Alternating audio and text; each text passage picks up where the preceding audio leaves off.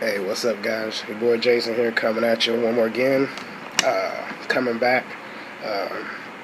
Took 6 months off. Sorry about that to my true fans, but the reason I took 6 months off is I wanted, the stuff that I was talking about. Sorry, I got a cold. But I wanted the stuff that I was talking about, predictions and stuff, to kind of play out. So I just took time off, didn't say nothing, didn't show my face. And so my predictions came true, Chad Reed, the Yamaha, Rocks in the Honda, Malcolm winning a championship. Those are some of my predictions, and they came true. But that's why I took time off, just to let that stuff play out. I don't say that I know everything, and I don't say that I'm in the in crowd, but some of the people I know, and I'm around certain people that are in the know of stuff. But enough of all that. I'm back. Thank y'all. And for my true subscribers, thank y'all. I've lost a couple of subscribers over that time period of 6 months, But topic of this video is A1. What stood out at A1? My opinion, and my opinion only. In the 250 class, what stood out to me, I wrote all this stuff down. What didn't stand out to me? In the 250 class, our local boy McElrath, or McElrath, how you want to pronounce it, kicking butt. And my predictions, like I say, my 2 cents, I think McElrath, sorry about that, McElrath is going, or McElrath is going to win the 250 West if he keeps his head, down and just work.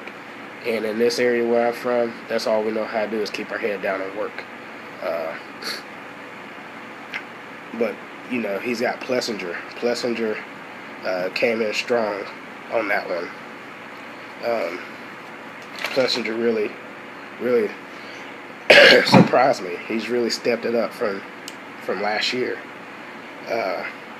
Another surprise that stood out was Martin. They say that he didn't know what coast he was riding until like 2 weeks ago, and he was doing all his training on the East Coast. But to me, I think he's still learning that Honda. And that's another prediction. Martin Boy is going to Honda, or one did, but that came true. But I think he's still learning that Honda. And it's going to take time. This is a learning year. With him not getting a 450 ride, he's got to do what he's got to do. Another surprise, and I think, or not a surprise, I think everybody in the amateur ranks saw it, was Fortner. The boy is coming. I think he is the rider that all the 250 riders are scared of. He just needs to keep his head down and not push it. Just learn this year. If you beat a couple guys, that's good, but just learn. And the only way you can learn is staying in there and completing races. Another thing that stood out to me in 250 is Justin Hill. I know everybody's wondering, like, how's he still have a ride? How's he still have a pro circuit, or landed a pro circuit ride? Well, the thing about Justin Hill is he's not not fast enough to where he's contender, but he's fast enough to where he's faster than any of the amateur guys coming out of the amateur ranks. And also, his salary probably isn't as high as the others. And that'll bring me to another topic at the end. let's see, what's another thing that stood out to me? Hanson. This guy's got massive talent. Just looks like, he was out there just trying to survive. Like, I don't know, just looked like he wasn't ready. Yeah, my phone's ringing. Like he wasn't ready for A1. That's just my opinion. Don't take it serious. But it just looks like he was just making rookie mistakes, bobbles. Moving on. 450. Moving on to 450. I don't have that much time. The news in the 450 is Cooper Webb. My opinion is Cooper Webb is getting used to the 450. It's a different animal than the 250, even though it's the same. It's the Yamaha. The 450 and 250 are different animals. Chad Reed looked like Chad Reed's supposed to be there to mentor him, but looked like Chad Reed just left him. I'm going to go in, you figured out the stuff that I've been telling you. But anyway, and he just didn't look comfortable on it. Like, and that's just my opinion. That's what everybody, will probably say.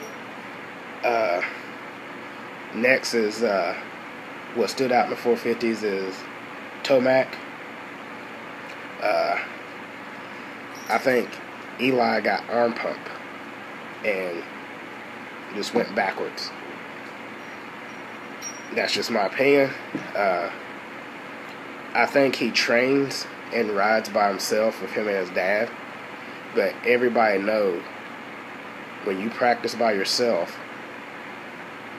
it's different than racing the guys that you're going to be up against.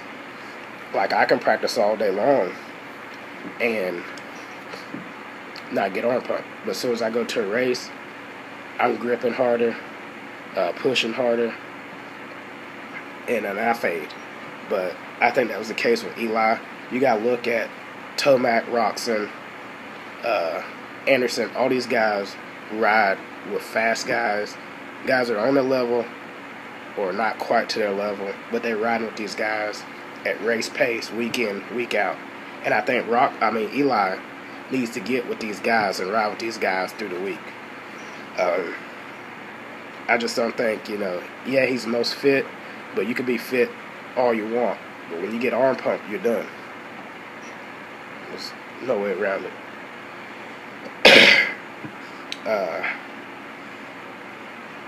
Another thing that stood out, and Roxon kicking butt. Congratulations to Roxon.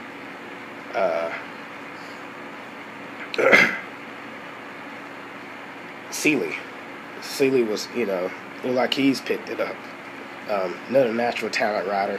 When he rides, he don't have to use a lot of energy. So he's just naturally talented, but he's also got fitness. So he's one that's going to be there at the end. He rides in, SoCal with them guys. Kennard. Go back and review. Kennard took a foot peg to the shoulder by Mike Alessi. Accident, so he couldn't finish the race. But this is like what is the story of Kennard, Sad to say. But yeah, it's true. Moving on. Dungey. I think Dungey was there. His fitness was there. He's doing it. But I think, and we all say this, what Dungey would do is he was second and third place his way to a championship, or if he will win, he'll win it. But he don't finish off the podium. He don't push. He don't get out of his comfort zone. Like, we've never seen Dungey really have a tip over or anything like that.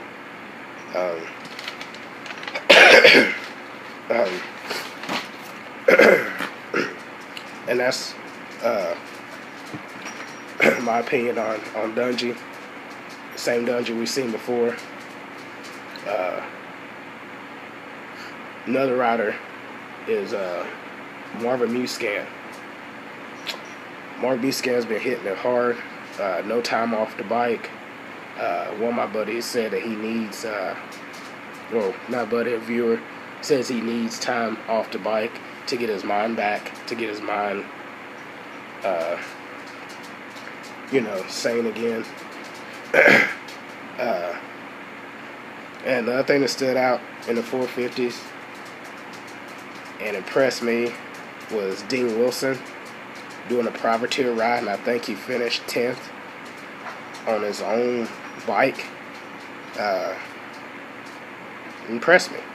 I mean, Dean Wilson, and maybe this is what he needed, was to do his own thing. And I hope he continues to do his own thing and some money gets behind him to where he can do all the rounds of supercross. Another rider that impressed me, Jake Weimer.